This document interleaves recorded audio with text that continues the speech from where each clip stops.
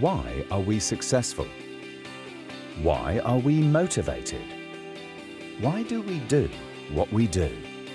These are the questions that we asked ourselves to determine our core values. The values that make us who we are and drive us to success.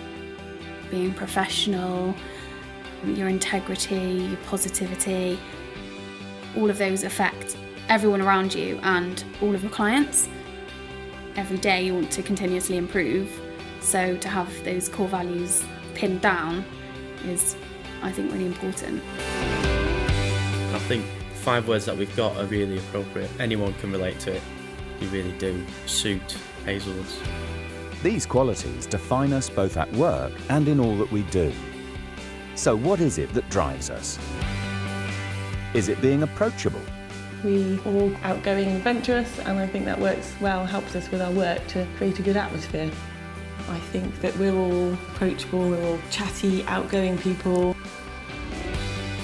I would like to think that the first thing we do when we meet a new client is invest some time, get to know that client and build that relationship up. So as soon as we possibly can, we are forging brilliant relationships just to facilitate a good, open dialogue. Is it our honesty? Ultimately, somebody has to decide who is in that side. That is me. They expect honesty from me. If I wasn't honest, they would see through me. I expect honesty from them in return. If I don't get it, they won't last long. And I think honesty is really important.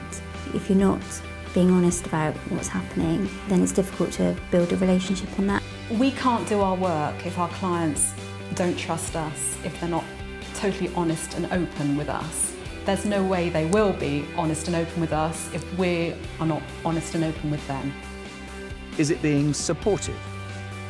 With a horse, you have to work as a team, you have to trust each other, you have to be able to rely on each other and understand each other, which when you're dealing with people every day, you have to then bring those skills in again just to understand other people's needs.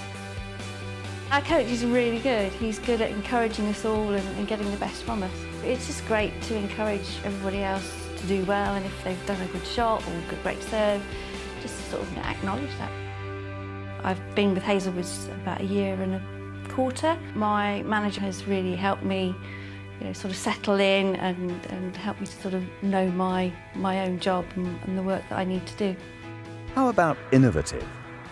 Innovation in aero design, it's a lot more about being aerodynamic rather than lighter.